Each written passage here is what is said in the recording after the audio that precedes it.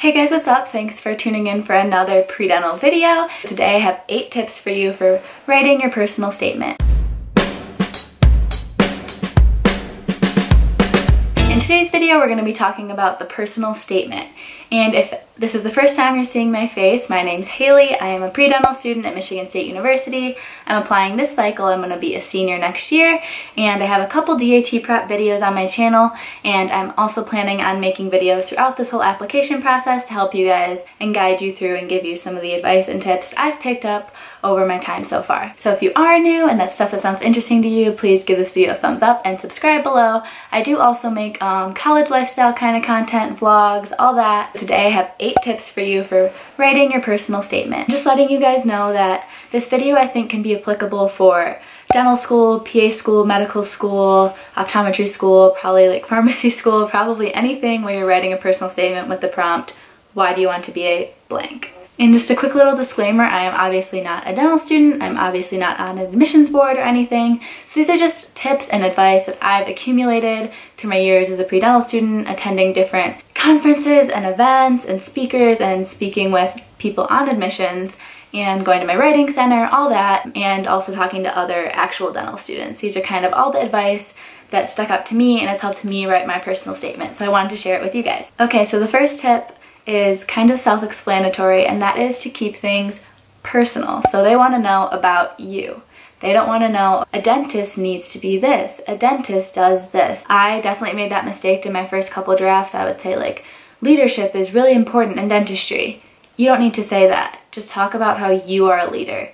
And you don't even need to say, I'm a leader because, or I have done these leadership activities. Just show them what you're saying through your actions, like through the descriptive words you're using about the things that you've done, because that's going to be a lot more effective, and it's also going to save you characters. And for dental school, you only have 4,500 characters, including spaces, enters, tabs, all that, periods, punctuation, everything, to explain why do you want to be a dentist. So for keeping it personal, you don't want to tell them what a great dentist is or what a dentist does. You want to show them that you have the characteristics to be a great dentist. They already know what kind of characteristics dentists have, or they already know that you need good hand skills to be a dentist. But talk about things that you do that involve hand skills, and stuff like that is gonna just really elevate your personal statement. And if you have a draft, that's kind of how my first one was. Like I said, like, oh, leadership in dentistry is so important and I do these leadership things. Like, reword it to how I'm kind of explaining it, and I think you're gonna like it a lot better. Next tip is actually to be humble, but not too humble. And you might have heard that before, but basically this is your personal statement. It's gonna feel really weird writing about yourself and kind of like bragging in a way, but there's definitely like a fine line that you need to be working around. You don't need to use like descriptive words that make it seem like you think you're the greatest person ever, but definitely throw in words in there like passionate and that's all I got on my mind right now, but words that kind of describe you in a great way but aren't like too boastful or anything. If you're reading your personal statement over like a draft and you're noticing those things, maybe try to figure out a different word to use so it doesn't seem too boastful, but at the same time you don't want to leave anything out. You don't want to think, oh, that's not that important, or oh, probably a lot of people do that. They might not. Like, you're a very unique person. Every single person is different, and you don't want to leave anything out of just thinking it's special enough or that it's not relevant to dentistry, because what they really want to know is that you're not like a robot, you're not someone that all you do is study. Like, they want to know that you're a complete person and that you're going to be able to connect with people, because that's one of the most important things as being a dentist, is being able to connect with your patients and make them feel comfortable. And in order to do that, you need to be a normal person. So you want to show them through this personal statement that your interests in dentistry are genuine, they're not about money. You just want to make sure that they can see that you're genuine, you're interested in the profession for the right reasons, and you're a really good person. And I'm sure that all of you are, and it's really hard to kind of sell yourself that way, but just keep working and I know you'll be able to do it. Just for like comparison purposes, I'm on my 6th draft of my personal statement, and I was convinced that it was like perfect on my 3rd draft, but then I sent it to some current dental students and they had a lot of feedback, which at first I was like, oh, like, dang it, I don't know if I want to take it, whatever, but I've been working with it and it's been super helpful. I also went to my writing center on campus, so that would be my Third tip is to utilize your resources. We have a free writing center at Michigan State campus, so I went to see someone there and they were really helpful, not only for grammar but for content. And if you do know any current dental students, see if they'll read it, because that's awesome. They know more and they've kind of talked to their friends about it and they've gone through this whole process, so they're gonna have really good advice. And if you don't think you know any dental students, this is a great reason to be involved in your pre-dental club, because the seniors that just like matriculated into dental school will be dental students now, and I don't think anyone in dental school would be hesitant to help a pre-dent, or especially someone that went to like their same undergrad.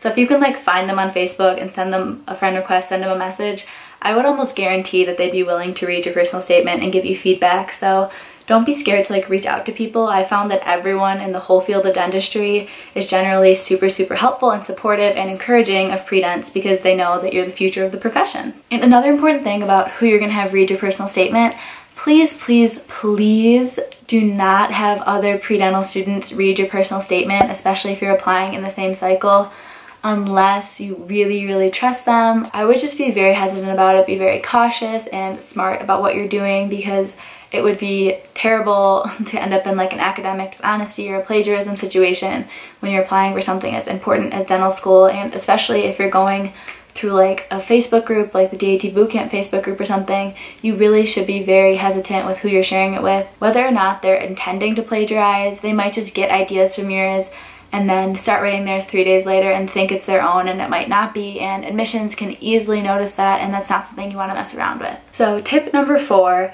this is kind of figuring out what to write about. Find something unique about yourself and really sell it. For me, and I know a lot of people, you might not have kind of this aha moment that's this amazing story to tell, or you might not have like more of a sob story or something more. You just might feel more like plain and like simple. But that does not mean you can't write a great personal statement. That does not mean you're not interesting to admissions at all. So just find something unique about yourself and roll with it. For me, I don't even know if I'd say it's that unique, but it's the way that I'm writing it and the personal little anecdotes and stories that I'm throwing in here and there that are making it unique. Because a lot of people might like educating people, but they didn't do the exact same thing I did, or they didn't have this exact same conversation with someone that I did.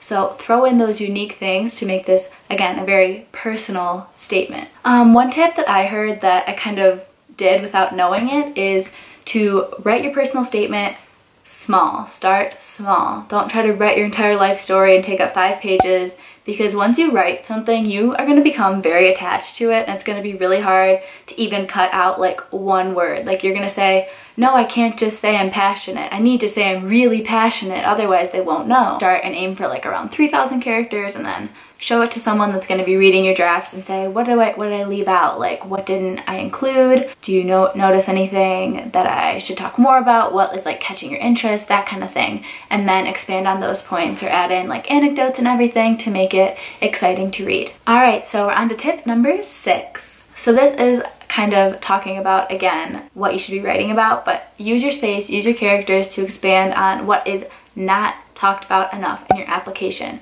So for dental school, this is actually something that's going to vary for what school you're applying to, but for dental school, you enter your experiences. You can enter as many as you want: extracurricular, volunteering, shadowing, academic enrichment, research, all of that. But for each one, you only get 600 characters to talk about it.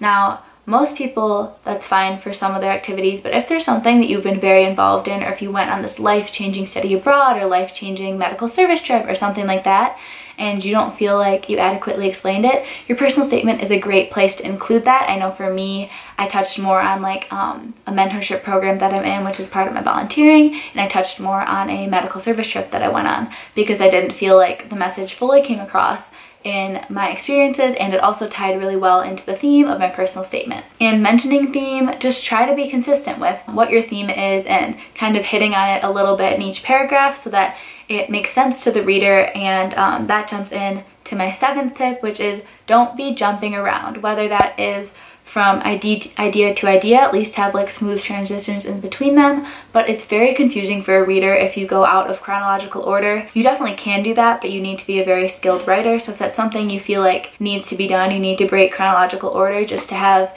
your ideas flow better together, I would really consult someone that's skilled in writing, whether that be at a writing center or if you know any like English professors or something like that are willing to help you, because you really don't want to confuse the reader and have them mess up your timeline, especially when you're talking about this is when I became interested in dentistry. If you say like this was my aha moment and then you go into when I was little I did these things, and then in college I did this, but also in high school I did this, like it's not going to make sense to the reader, and it might seem to you like to list them like the most important thing at the beginning to really grab their attention. That can make sense, but you just have to be really smart about how you're doing it. So to make things simple, mine is kept in chronological order, and I think that's just been easiest for me as a writer. Alright, tip number 8. This is the best tip, so I hope you've stuck around.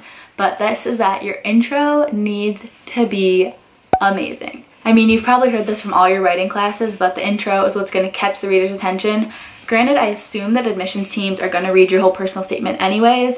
You want them to remember it, and obviously they would remember the conclusion too, but I think that if you clearly introduce what your theme is going to be in that intro and you really catch their attention, then they're going to remember that throughout the whole page. They're going to be thinking about it. They're going to be like, oh yeah, this is the person that is an artist and they have won all these fairs, or they've studied abroad and did art in like Europe or something. And if you keep hitting on the artistry in every single paragraph and then wrap it up really well, they are going to remember that. And I think that's kind of why this tip number 8 is twofold. It was that the intro needs to be really amazing and you need to wrap it up well. And by wrap it up well, I mean that you should reference, if you did have like a main theme but also subcategories, make sure you reference those subcategories again for like why you want to be a dentist. If it is like hands-on work and artistry, make sure you mention both. You don't want to like leave anything out, because then the reader will be like, why did you even mention it if it's clearly not even that important? So make sure your themes are clear and that they're really emphasized in your intro and your conclusion. There's a couple ways that I was recently told that can make your intro kind of eye-catching and exciting. So that could be just like a one-sentence phrase at the beginning that's just kind of obscure, that not how most people, like, please don't start it, I want to be a dentist because, or dentistry is great because. Just because you could imagine that's how most people are going to start there. So if you can avoid it, either you could do like a quote, you could start with a story, you could start with one word, you could start with one sentence that's just a little bit unique, something like that to catch their attention. But it's also important to have the last sentence of that intro paragraph be really hard-hitting as well. Not necessarily, it doesn't need to be the same as the first sentence, but more of like a thesis statement in a way. Again, this is just about writing any paper, the intro, last sentence, thesis statement. It should be kind of foreshadowing your paper, and that was something I found difficult to do with my personal statement, because I was trying to keep things in chronological order, and at the end of my intro, when I was just a child, I didn't know how I want to impact dentistry. I just knew it'd be a cool job. So it was hard for me to keep it chronological as well as like foretelling, but I managed a way to do it, and there's definitely a way you can do it, especially if you're going to be consulting like writing centers and everything and using all your resources. Alright, so that's all the tips that I have for you guys. I hope that you found this super helpful, and I know you're all going to write amazing personal statements with or without my help, but I hope that some of these tips, or at least one of these tips, gives you something to think about when you're writing yours. So if you did like this video, please give me a thumbs up and subscribe down below for more dental school related videos. If there is any more sections of the DAT you want me to talk about, I can. I talked about the ones that I felt like I had the most to say about, but if you do want to know about any PAT or the chemistries or math, let me know and I can make a video about it. But I have one for general DAT studying, I have one for biology, and I have one for reading. So I'll link all of those below, and I'm also planning on doing some more application videos. So if that's something you're interested, please subscribe, turn on your notifications, and let me know in the comments, or DM me on Instagram or comment something on my Instagram so that I know that you're looking forward to it and I can try to get those out as soon as possible. Thanks again for watching, and I hope you have an awesome day.